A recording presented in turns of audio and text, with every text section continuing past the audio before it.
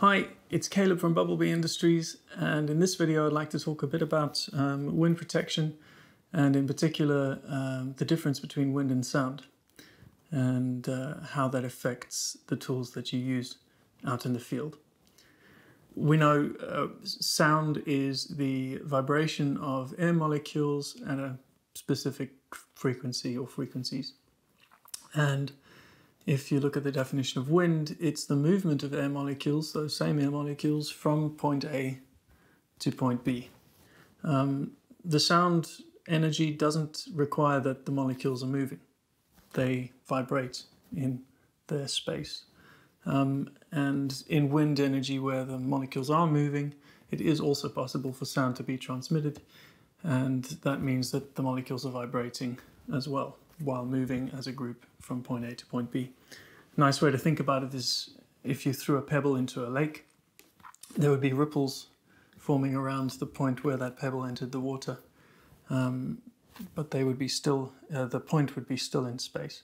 And if you threw that same pebble into a moving river, there would be ripples forming around where that pebble entered the water, but that point would be moving. So how do we protect our mics from wind in the field? And it's very important to understand, first and foremost, the type of microphone you're using plays a big role in that. If you're using an omnidirectional microphone, like a lavalier mic, they are generally a little more resilient against wind because the diaphragm is actually a thicker material than that of their directional microphone counterparts. In a directional mic, and I've got one here, I've got the Sennheiser 416. Take the wind killer off. In a directional mic, the directionality is achieved by having air gaps in front of and behind the diaphragm. And it's an open system then.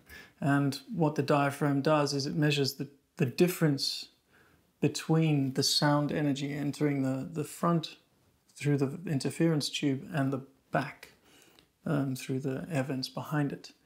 And it measures the phase difference, and the difference between the sound energy coming in the back and in the front is often, because you're subtracting one from the other, it's smaller.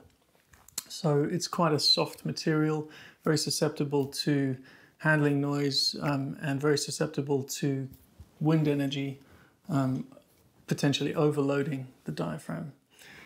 And conversely, the omnidirectional mic is a sealed unit, the diaphragm, so it contains pressure inside the capsule and the backplate, and it measures the pressure all around the mic, causing those two objects to interact and create voltage differences.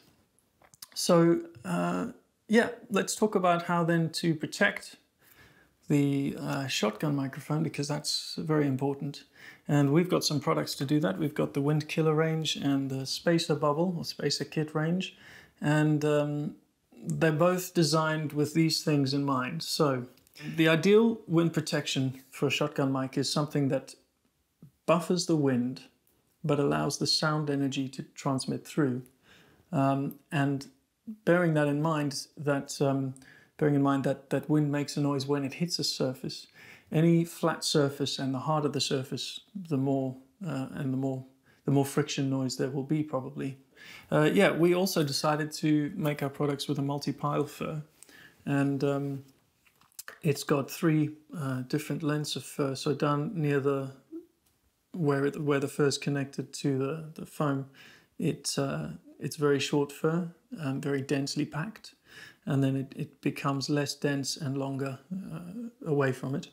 And then on the inside we use an acoustical foam. It's a very open foam. It holds pockets of air in the foam.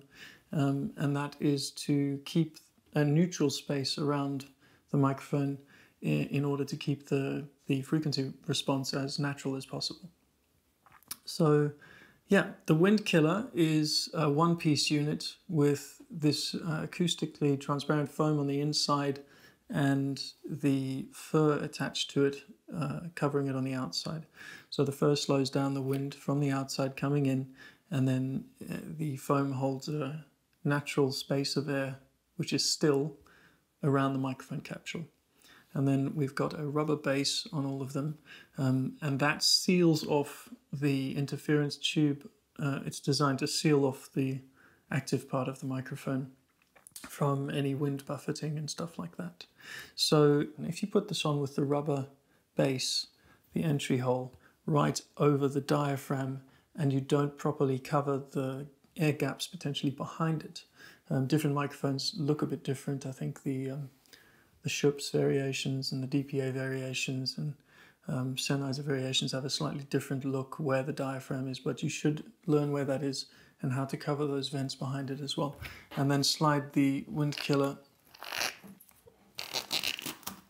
all the way over those vents, and then make sure that it's not too bunched up, so that the end of the interference tube is bunched or pushed into the foam to get the best result.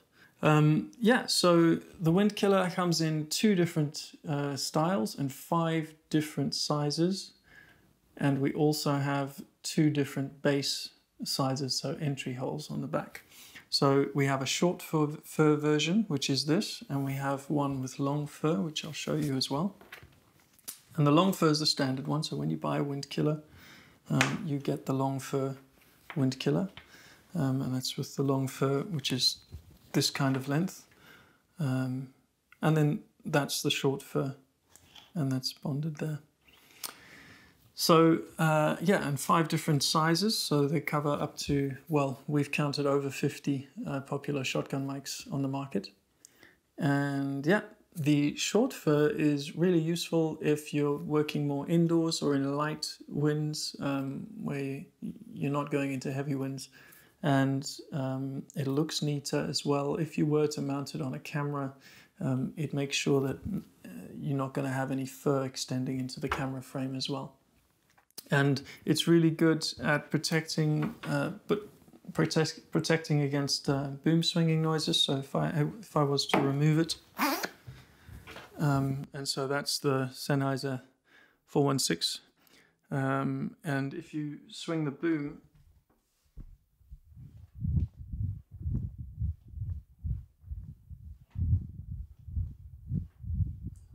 you pick up swishing noises where the wind is affecting the diaphragm. So if I put the wind killer back on,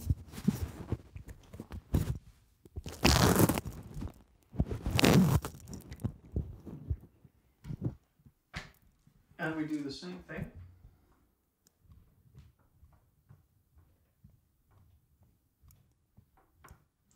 there you can hear that really protects it from the wind. And that's what it sounds like with a wind killer on. And yeah, what you need to remember about wind protection like this is anything you put over the diaphragm of the mic is going to change the frequency response of the mic. Any objects you put over it, doesn't matter whether it's a blimp or a slip-on wind protective cover like this. The upper frequencies from, yeah, anywhere, well, from about 6K and up do tend to take a little hit, but it's a compromise because you need to find the right balance between wind protection and transparency.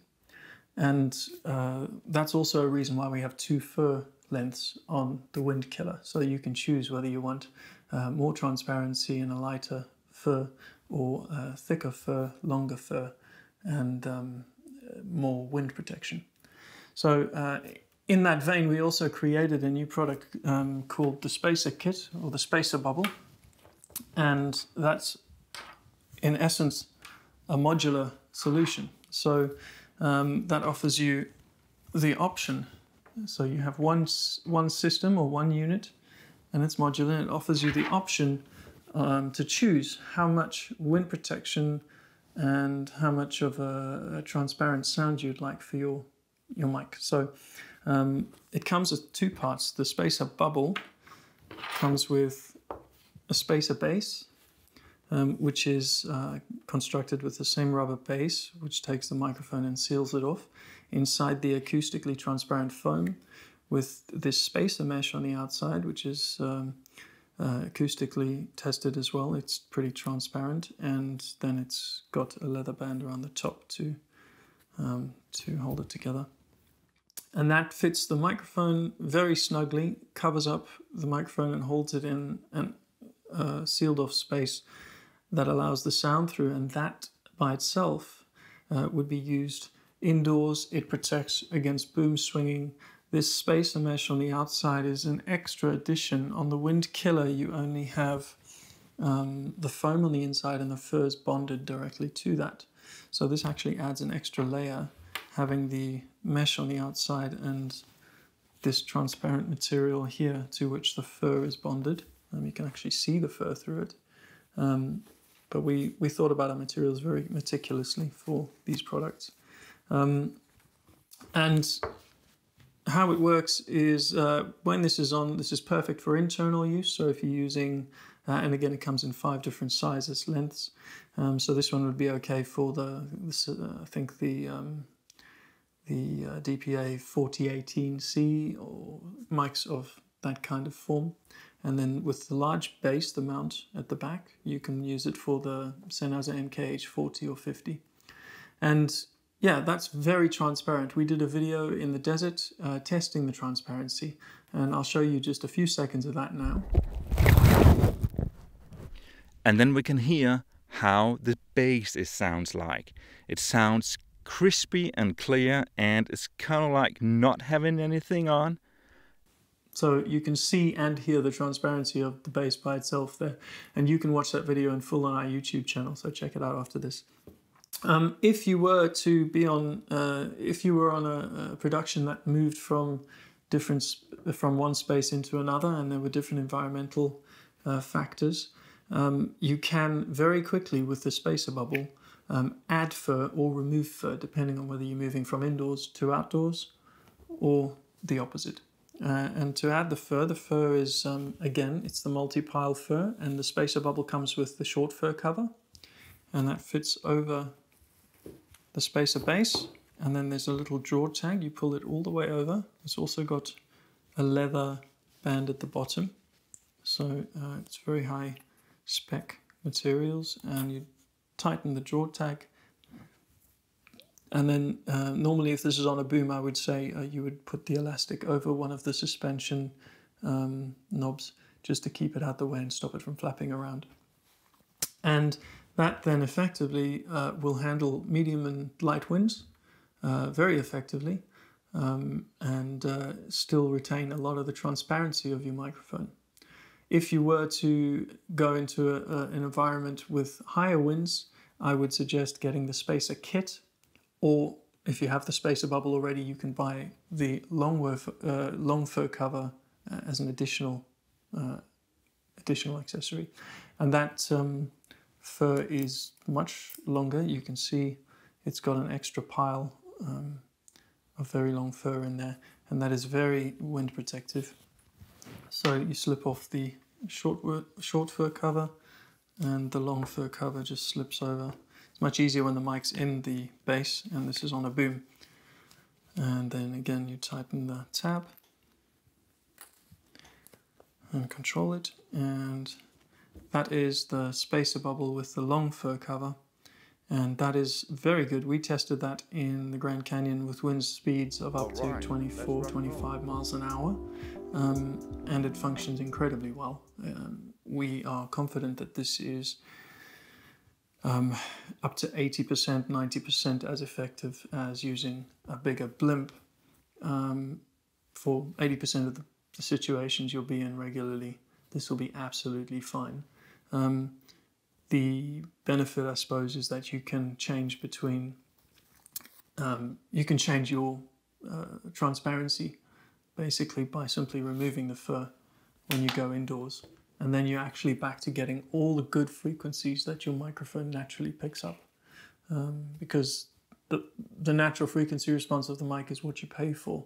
And it's a lot of money, a big investment, a good microphone. So you generally want to be able to use what the microphone has to offer. And that's why we created the spacer bubble. So there you go. That's our take on the slip-on wind protection products. And yeah, if you've got any questions, please don't hesitate to ask. We'll be on, and catch us on social media. Also check out our website, all the information's there. It's bubblebeeindustries.com. And also check out our YouTube channel, because we have plenty of demos and instructional videos and help videos and plenty of stuff, anecdotal stuff. It's youtube.com/bubblebeeindustries. It's great to be at the Sound Summit, and thanks for your time. Have a windy day.